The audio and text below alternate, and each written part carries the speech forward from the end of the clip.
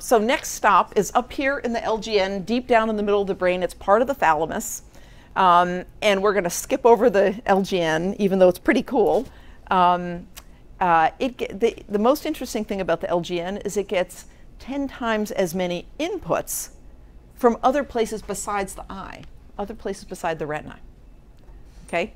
So it really seems as though what the LGN is doing is gating that information. Here's a pipeline of visual information coming up from the eye up to the brain. It's going to end up in primary visual cortex. And the LGN is this kind of gateway that regulates which of that information is going to get sent up. And it regulates that information based on inputs coming from all over the brain.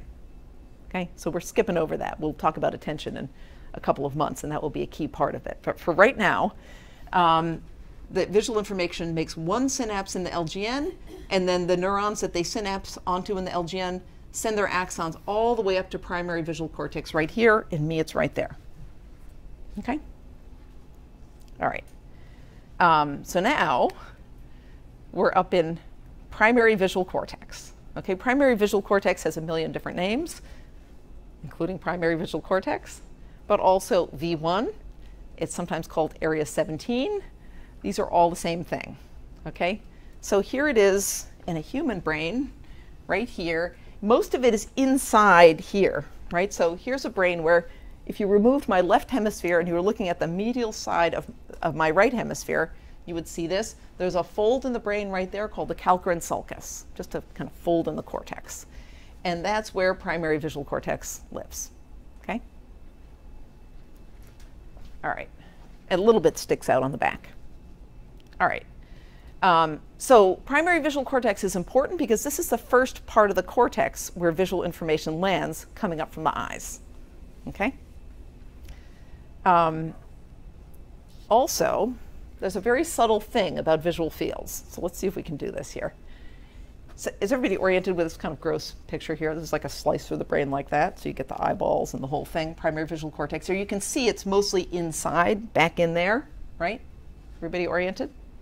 Okay, this person is fixating out here at that point.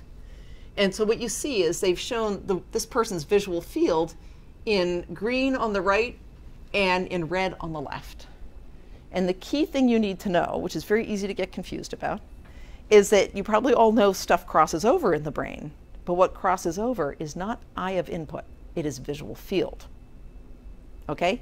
So it's not like your left hemisphere V1 processes information from your right eye and vice versa. No, that's wrong. What happens is because of the way this wiring works, that some of the stuff crosses over and some of the other stuff doesn't. What happens is each V1 processes the other half of the visual field.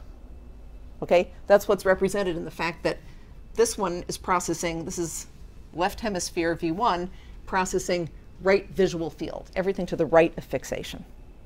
Everybody get this?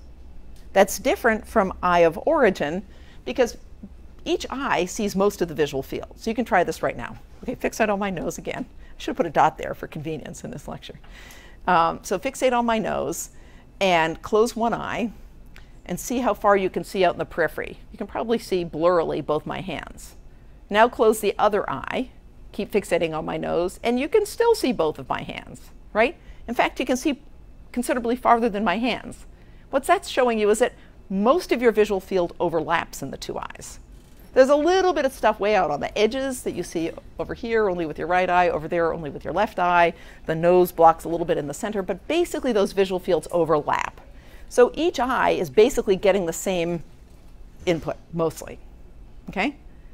And yet what the brain does is segregate that so the stuff, this little map of the world back here, the stuff that lands from the right visual field on the left side of the right eyeball crosses over, and the stuff that lands on the right side of the right eyeball does not cross over.